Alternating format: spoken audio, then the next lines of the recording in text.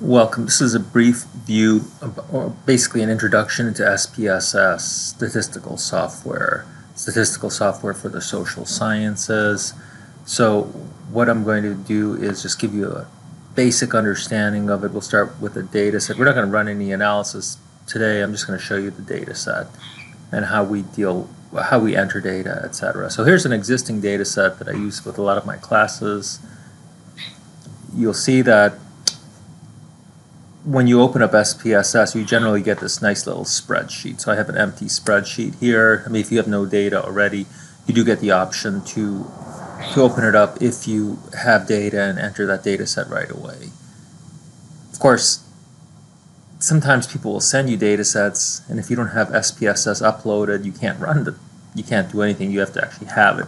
I know it sounds kind of ridiculous, but you actually have to have SPSS loaded on your computer in order to open any SPSS data set. I'm just saying that because sometimes people don't know. They say, oh, I tried to open your data set, but nothing worked. Well, it's because you don't have it. But this is a spreadsheet. Just like any spreadsheet, it looks a lot like Excel, so there's a lot of similarities with Excel. In fact, you can import data from Excel directly into SPSS. There's two views. There's a variable view, where the variables are listed going across each row, like this would be variable 1, variable 2, variable 3. And then there is a data view where you can view all the data, where the variables are listed in the columns up top, and then each row represents an entry, like a person or whatever your data are. So let's go to an existing data set that I started with. So here we have a listing of variables. So there's, for instance, a variable called lunch, which has a label, so we can actually look at this label. I'm going to expand this a little bit. It's free or reduced lunch, so free or reduced cost lunch. It has values associated with it. 0 does not receive free or low cost lunch. 1 receives free or low cost lunch. This is what we call a binary categorical variable. You might want to call it nominal variable. There's no missing value set here, so it's going to use the default. In SPSS, the default is a dot.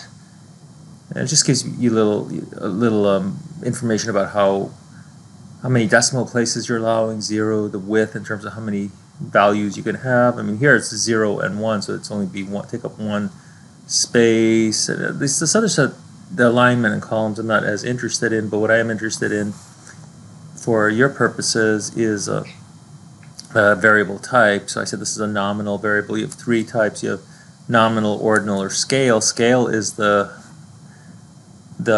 term in SPSS for a continuous or quantitative variable. And you can actually assign a role, like is it an input variable, is it a target variable, whatever. I just leave that. I don't need that because I know I'd rather know myself what the variables are in my analyses. I don't need anybody to tell me what they are. However, if you're working with other people, you might want to set these in some way, but again, that's up to you. You'll see here some variables don't have value set. That's because for age, for instance, age is a continuous variable, right? So there are no discrete values. I mean, you could say, well, somebody's 14 years old. So you could make it into a discrete variable if you want, but age is not a discrete variable because there's an infinite number of points in between any two ages. So we can't really put values here. So our value labels are only there for when we have discrete values. Now, SPSS doesn't do this for you automatically. You have to do it on your own. So I'll do that in a second.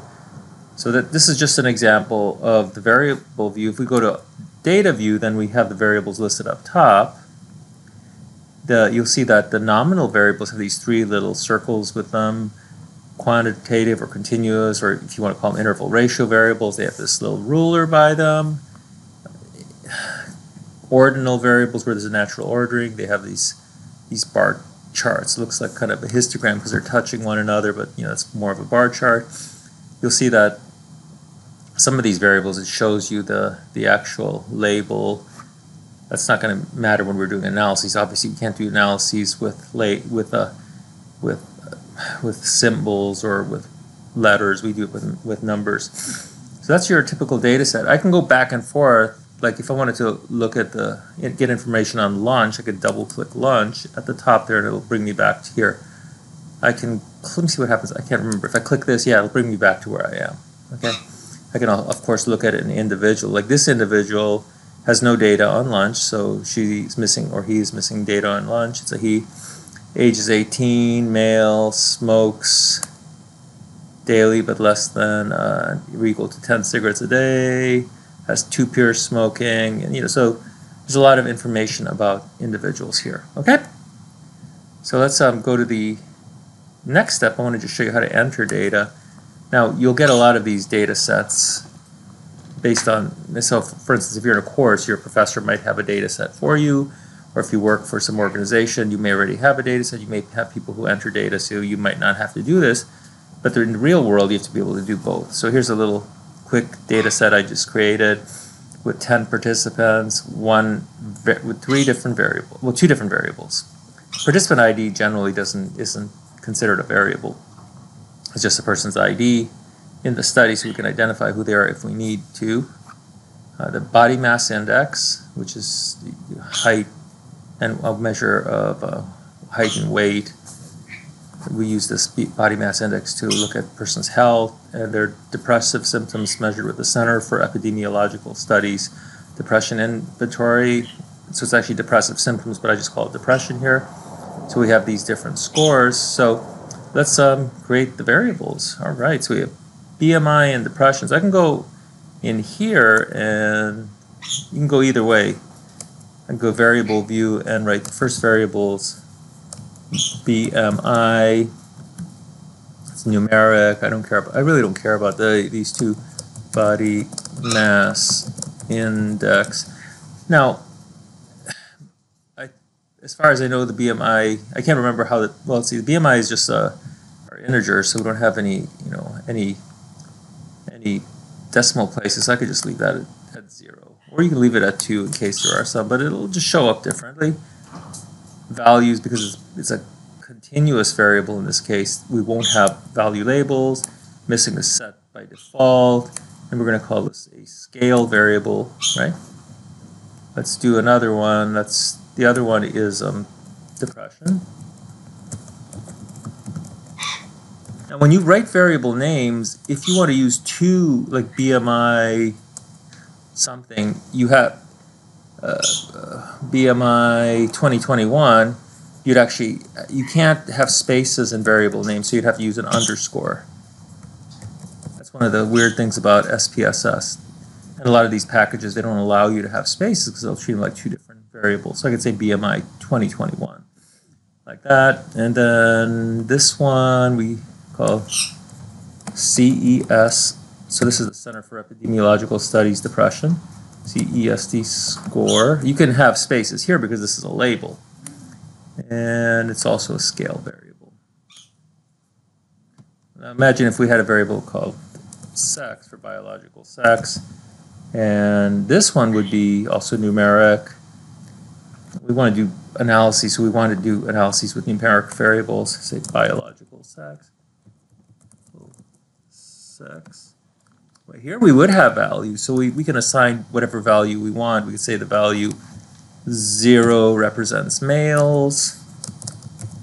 Notice that when I start putting the label in, it says add, so that I have to add it in here. And here, because I have 2 decimal spaces, see, I get 0.00, which doesn't make sense here. And but I'll fix that. 1 equals female. And hit add, and now we're done. Okay, but I don't like that we have 2 decimal spaces here, so I'm just going to hit 0. And I might actually do that for depression as well, because we don't have anything but integers there. This is a nominal variable, right? All right, so now we go to our data view. We'll see we're all set up so we can start entering our values. Now there's different ways you can enter values. You can either enter them, have your sheet of paper separate and just start entering them. Or if you're clever, and it should work, you can just like copy and paste. I think these are right next to each other. Copy these bad boys here and go to your did I have BMI? I think this is what I had, BMI and depression. Let's hit paste. And there you go, see? And then for sex, so I just made that up, so I'm just going to make it up. So 0, so male. Oh, that's not. Did you see that? Did you see what that happened? Did you see that? So 0.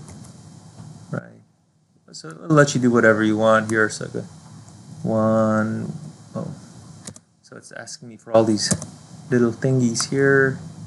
Female. Right. So you can just keep on entering them like that. Okay. And so on. Or you could have started it the opposite way. You could have just entered the data first, and then fix the variables later. So that's our introduction into SPSS. After this, later on, we'll talk about how to analyze data and provide descriptive statistics. That'll be next, but that's for another video. Thank you very much, and I hope you enjoyed this. And if you have any comments, let me know, like, and please subscribe to my channel. Thank you.